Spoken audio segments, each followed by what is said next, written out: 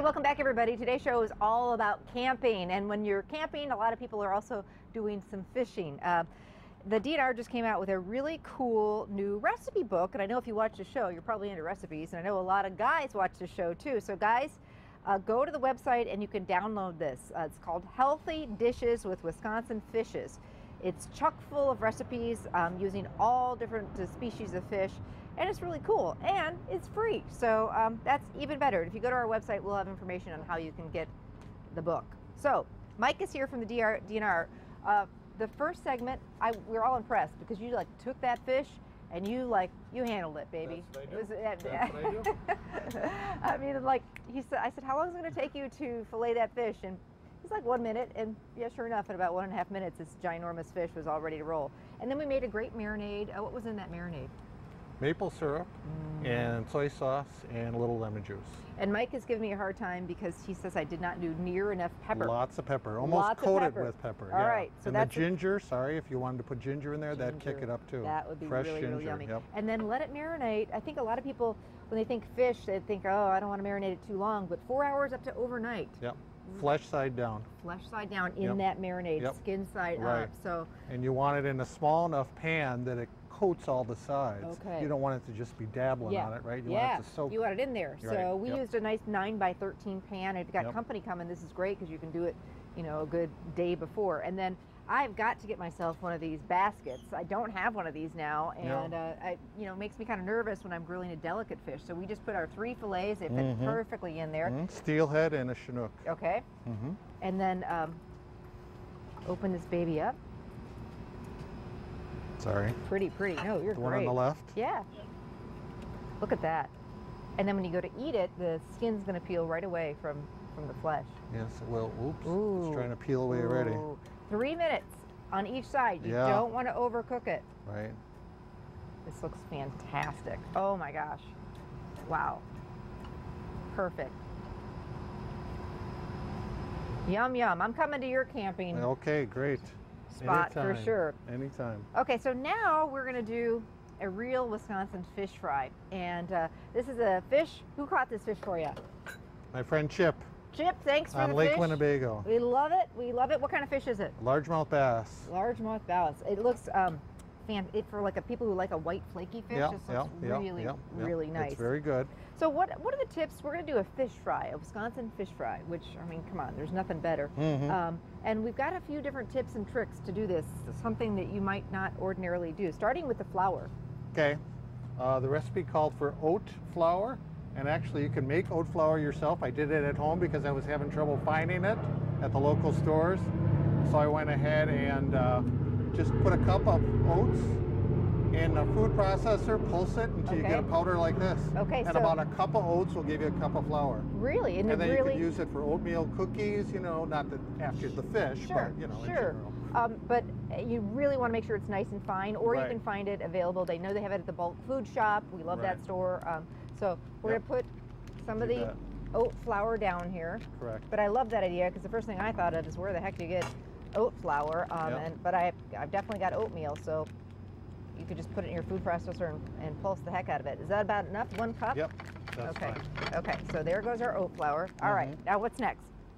You're going to crack a few eggs. You betcha. You're better at that than me, I can guarantee you that. Thank you. Make a mess at home. No worries. I always say that's what vacuums and dogs are for. Okay, so there you go.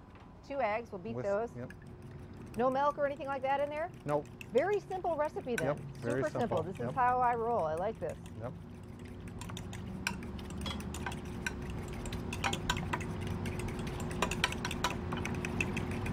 So I actually have 2 fish here. They're both largemouth bass. Obviously one was quite a bit smaller than the other. Okay, and I'm going to just be careful. I've got some oil that we're going to heat up. And we're just using side burner. Any special type of oil? Canola oil. Canola oil. Yep. Okay. And then this bass is the larger one. It's kind of a little bit too big. It's nicer to have smaller portions, right? Yes. Fry it up better. Yes. So I'm going to go ahead and cut that in half. So we have 4 portions that we're going to use. We got a little dredging process going on here. So okay, ready? Into the oat flour. We're ready. Yep. Put in the oat flour. Okay. Get a nice coating on it. Get my hands dirty. Yep. I mean, that's the only way to do it. Right. Get in there. Okay. And then we're into do the egg bath. wash. And then the last thing we have are Italian seasoned breadcrumbs. Correct. For a nice little crunch. I like that idea. Oof. And then it said to roll it in the breadcrumbs. Okay. How would you roll it in the breadcrumbs? Well, just kind of, you know, just what you're doing, Yeah, back and forth, that's a roll? back and forth. That's rolling it. Yep. You just want a So- nice cover. And then into our deep fryer. Okay. Yeah. I'm just going to have you keep doing it. Because your hands are already dirty, I'll man the fish, and I'll just, I'll let you keep going on this. Okay. And this, like the fish we did on the grill, very quick, right? Yes, I mean, yes, it's yep. quick. Yep. And you were asking before about getting that fishy taste away. I really like to clean them right away. And then I'll go ahead after I clean them, you know, I mean gutting them and filleting them. Immediately. Yeah, and then I like to use a paper towel, get all the blood off, sop that up, and Okay. cold wash it, you know, Okay. in cold water. And that makes a huge difference, huh? Yes, yeah. I think bleeding, it really makes a big difference. Okay, good to know. And you can even do that in the fields, you know. Lemon and tartar sauce and oof, rye bread. I'm so ready for a good Wisconsin fish fry. And I love the idea of doing it outside, especially if you're camping or even if you're at home doing this. Because man, it can smell up the house and your house smells like a fish fry tavern for a while. But we've all got these grills. Most of them have side burners. I say use them. Or you can also buy, you know, all sorts of frying gadgets that you can do it Correct. at home. Correct. I can see that this is ready to flip, so I'm going to Sure, do it. you Look at bet. that. Yeah, it looks Golden. beautiful.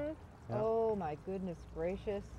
So again, where can we get this great free cookbook? Where can everybody go to download it? Download it off of our DNR website. Okay. Yeah, and you can even do a Google search or something like that. Okay, That's again, how I found it. I love the name of the book. It's called Healthy Dishes with Wisconsin Fishes. So the two recipes that we did today, the maple glazed salmon, and then of course this Wisconsin fish fry with the oat flour and the egg and the breadcrumbs. You can find them both in that book.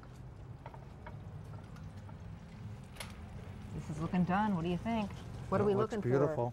It's kind of starting to flake a little bit, huh? You can see it's kind of separating, and obviously the golden brown color will give you a good sign that it's done. Once again, you don't want to overcook it. You just No, want to have no, it. yeah, Ooh. yeah. 3-4 minutes on each side, especially if you got about 350-degree heat on the oil. That's absolutely perfect. Yep. Mike, thank you so much. Yep. Glad to come on anytime. Gosh. We'd love to have a bring fish and we will cook it. All right. Very good. We'll be right Glad back. to be here.